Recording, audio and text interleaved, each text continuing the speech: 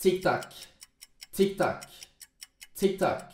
We are only 17 days away from FIFA 22 on early access, which is going to be amazing. But today we're going to take a look at some new gameplay that's been released. And yeah, I don't even know what to say at the moment. Let's just get right into it. And by the way, the support on the last video was amazing. You seem to like the face cam as well. So let's go for 2,000 likes in this video. That would be amazing. I'm going to keep improving this setup all the time, making the sound better, all of that stuff. Just of course getting set up with it right now, so it is completely new to me, but hopefully, you know, it's getting better every single video. But let's get right into it and have a look at this. By the way, take a look at it here of Kevin De Bruyne. We can see this is of course the brand new you know, hairstyles or the hair textures, I would say, on the FIFA 22 next gen. This is obviously on PlayStation 5. By the way, the PlayStation 4 or the old gen console is not going to be looking as good obviously as the next gen ones, but here we can see a brand new haircut update there for De Bruyne. But let's just take a look at this goal that happened. We can see Sterling there, finesse shot, and what is the keeper doing?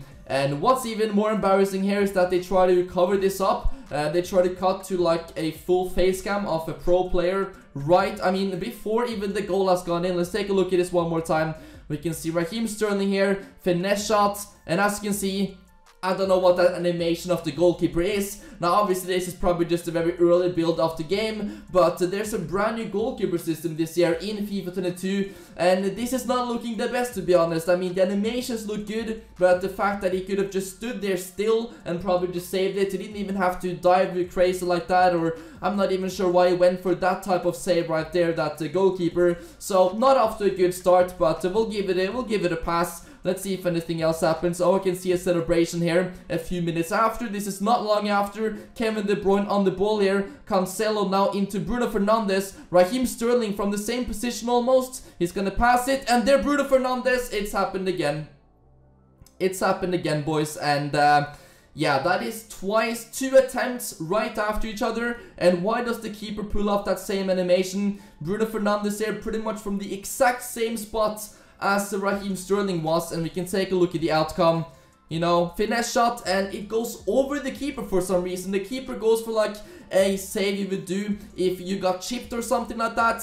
I don't know why it goes for that save when the ball is pretty much straight at him. He doesn't even have to dive there, so this is not off to a good start, and this is very worrying, of course, because of this brand new keeper system and the fact that even though it's probably like an early build or something, probably like a demo version, this is still not a very good sign, because of course they have added so many new animations, and if it's gonna be like this, it is going to be very annoying. And once again, I don't know why they cut so quickly over to, you know, the full reaction there. So let me know what you guys think about these saves in the comment section down below. But this is something that I noticed from this gameplay. And yeah, I've seen a lot of people complain about it. What even is that keeper animation? I really hope that it's going to be fixed before the full game, because yeah, if the keepers are going to be like that, it's not going to be any fun. Look at that shot. Of course, not the best placement in the world. Literally straight in the middle of the goal. And the keeper just jumps and does nothing. So yeah, very disappointing so far.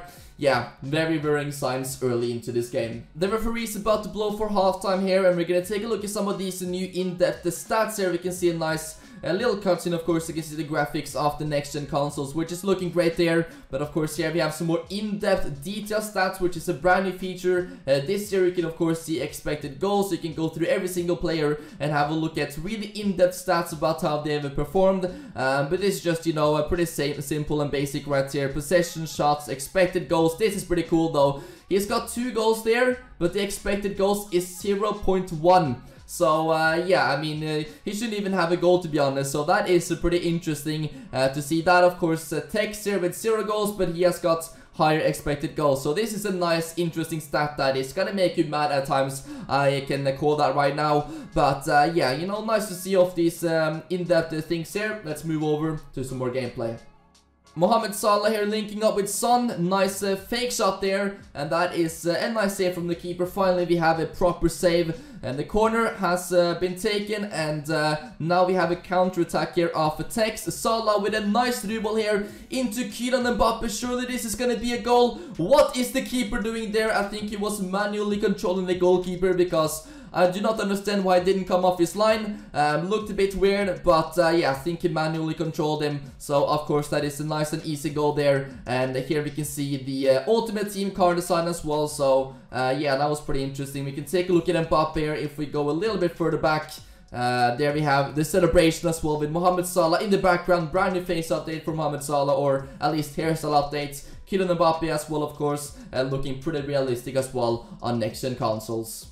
This is just funny to me because I don't understand why they actually showed off this gameplay when, you know, obviously they know that a lot of people are gonna be complaining about it. Maybe, you know, they didn't play it again because obviously they know that a lot of people are gonna be talking about how actually, you know, how broken the game actually looks already. So it is just fun that they just went for this gameplay, even though, of course, there was some really bad moments there with the keepers and everything like that. So they didn't retake it. It is just how it is, I suppose. But the comments as well are pretty hilarious. A lot of bad feedback here. We can also take a look at the likes. A lot of dislikes there. So of course, not everybody's happy about it. To be honest, I'm not really that happy about it either. Pretty disappointing, not gonna lie, but this is obviously Ultimate Team gameplay, so a lot of things can happen in Ultimate Team. Of course, offline gameplay is gonna be much slower than what we just seen right now. But once again, my biggest concern, the goalkeepers do not look good whatsoever. I like this commentary. This looks nothing like football. The hypermotion was a lie. The players still move like FIFA 21.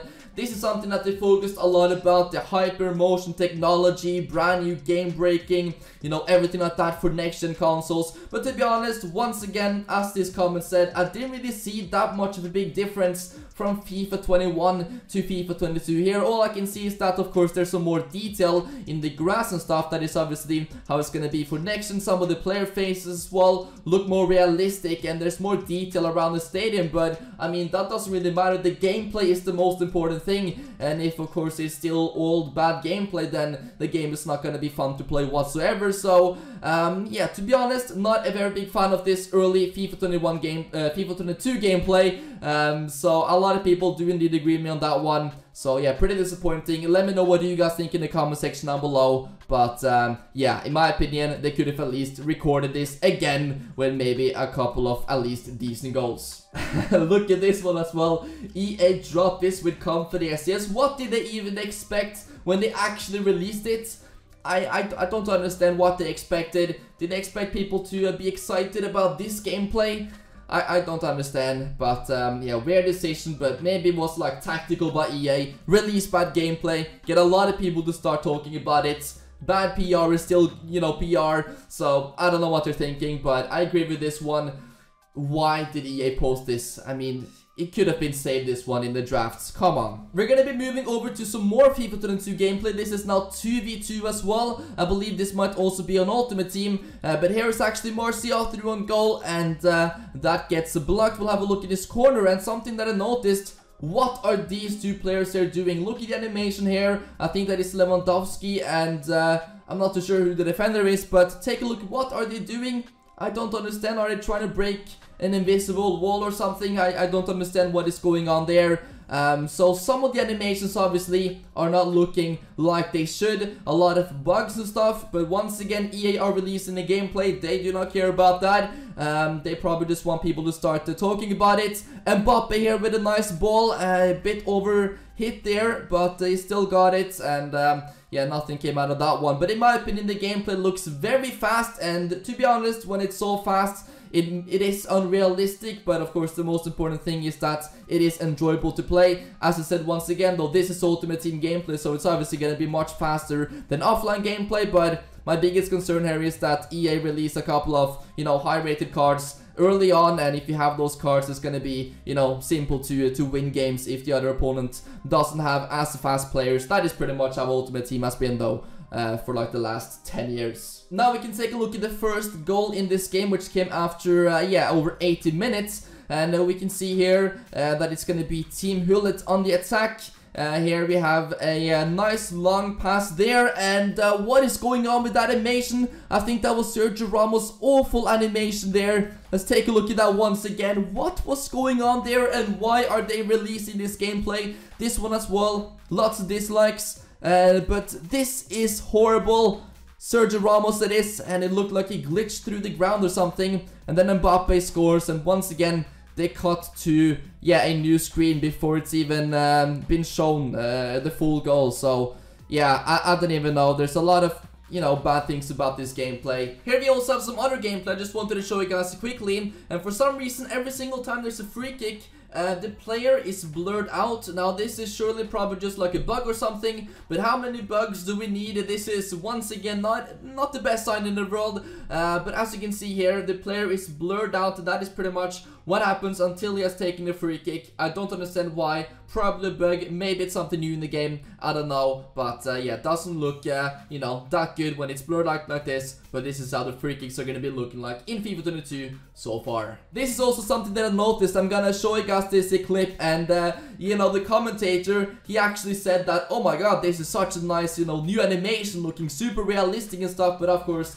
they are on a massive paycheck, so they are not going to be saying any negatives about this gameplay. But let's take a look at this one. Look at this switch of play here. It's new and looks terribly unrealistic. The spin, the speed was OP, and the way it was kicked looks rushed and cringe. So let's have a look at this right now. You can see this throw in comes here over to Alaba, I think, and look at that switch of play right there. I mean, that is not realistic whatsoever. If you know what they've said this year is that they go for like these new realistic animations and stuff, but that looked completely unrealistic. Let's take a look at it once again without stopping it. Just take a look at that. It's completely unrealistic pass. The way he moved there, the way he shot the ball, completely you know, looks just weird, to be honest. I don't understand why the commentators say. Of course I do understand why I say, and look at that. I mean, what is this, guys? Come on, EA.